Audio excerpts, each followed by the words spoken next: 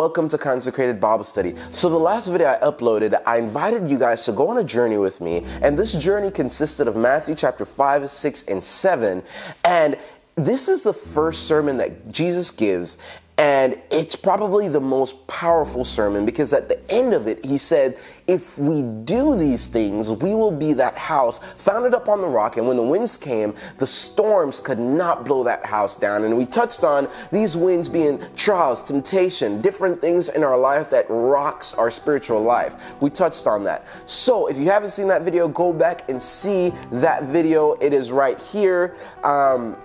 And this is a title right here that it's under, and this is the beginning of that journey. So we've covered 2 videos so far, day 1 and day 2 of the journey, and this is day 3 of the journey, and we're going to be looking at Matthew chapter 5 verses 5, and this is mind-blowing. This is a slap in my face, but that's what the word does. It slaps you in your face and it shows you yourself, that way you could give that thing to God. So Matthew chapter 5 verse 5, this is what it says. Blessed are the meek, for they shall inherit the earth. The first question is, what does the word meek means? So I decided to look up what the word means, and it means gentleness of spirit. Gentleness of spirit. Interesting, the word meek, when it was used in the Old Testament, were those who wholly relied on God and not their own strength to fight against injustice. What do we mean? Think about it.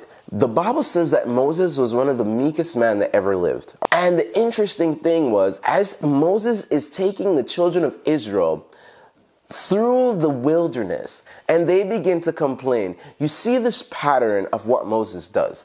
They're complaining against him, and they're like, Moses, because of you, you've brought us out here to die. Even though they've seen all the miracles, they still begin to blame Moses.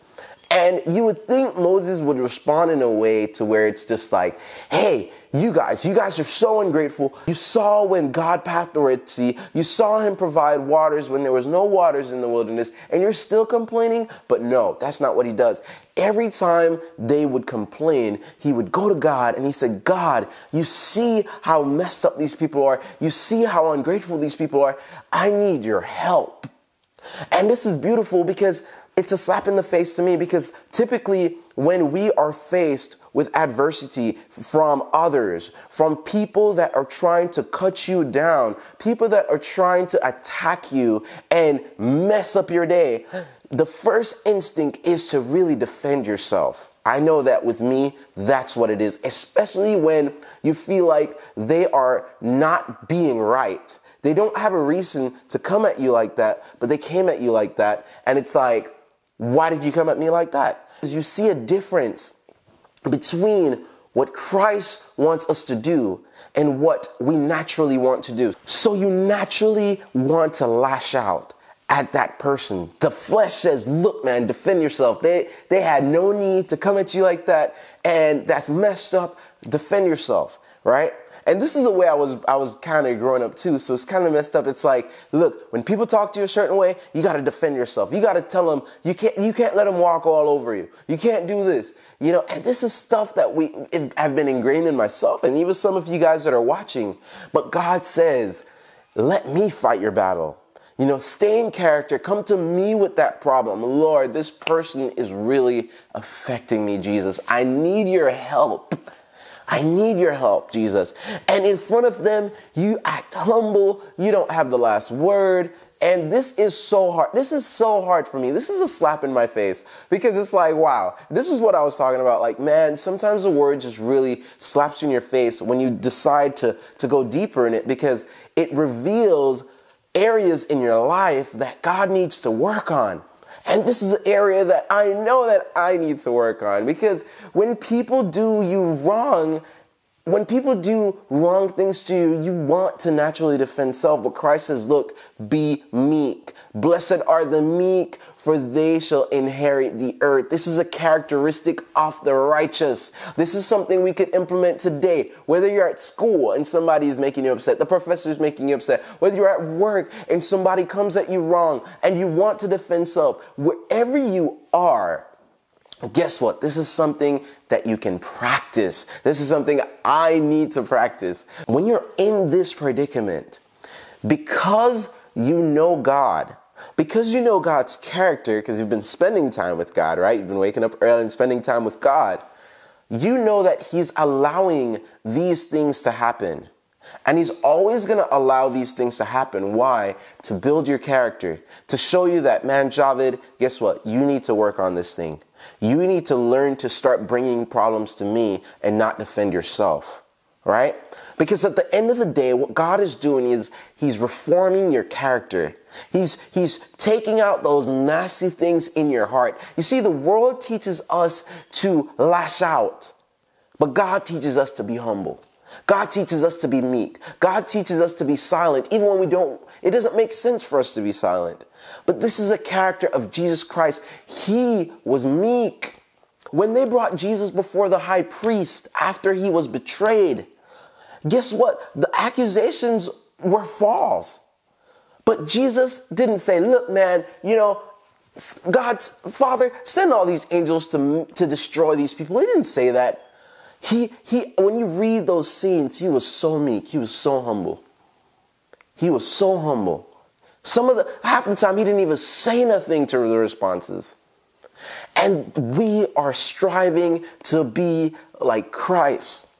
But the interesting thing with this is it is almost impossible to be meek without the Spirit of God working on our hearts.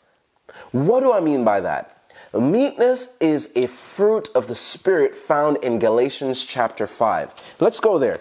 And just to get context, let's start from verse 22.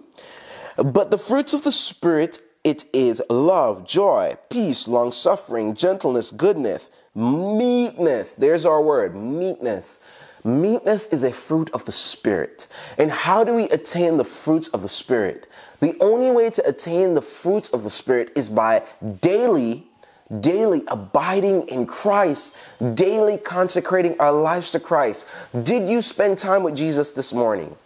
Did you spend time with Jesus yesterday? How often are you spending time with Jesus? The only way to emulate Jesus' character is by spending time in His Word, through prayer, and through sharing His Word. Because as we share the Word, like I'm doing right now, it grows your spiritual walk. And this is why I like these things, because not only is it a blessing to you guys, but it's a blessing to me. But the only way we are going to become meek is Christ working through us.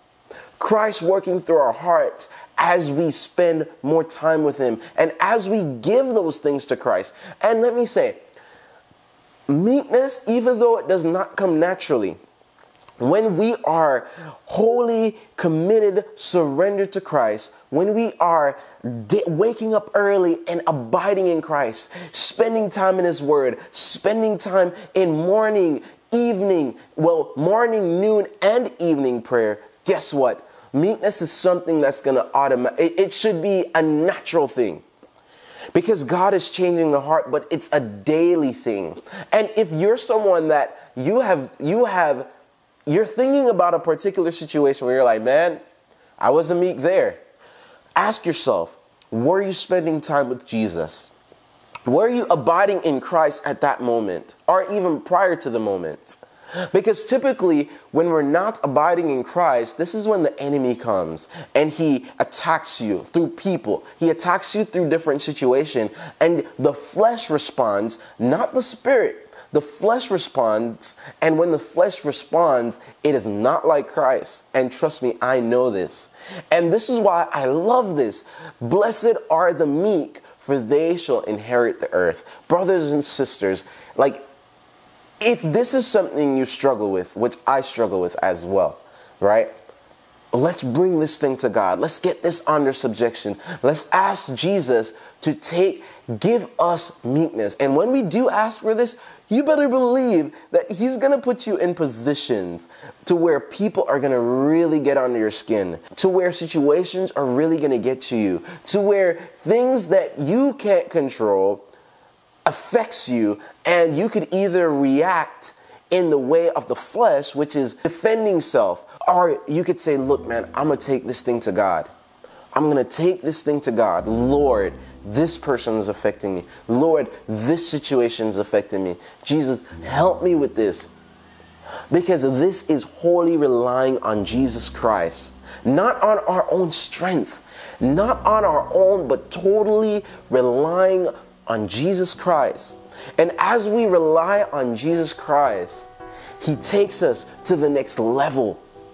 He carves out just another beautiful side of His character in us. So brothers and sisters, let us strive to be meek. If this video was a blessing to you, I want you to share it. Because there's many people that are going through things like these and they need this word in season, and it can be a blessing to them. Join us in day 4 where we're going to be looking at Matthew chapter 5 verse 6. God bless. This is Consecrated, and again, I'm your host, Java Johnson.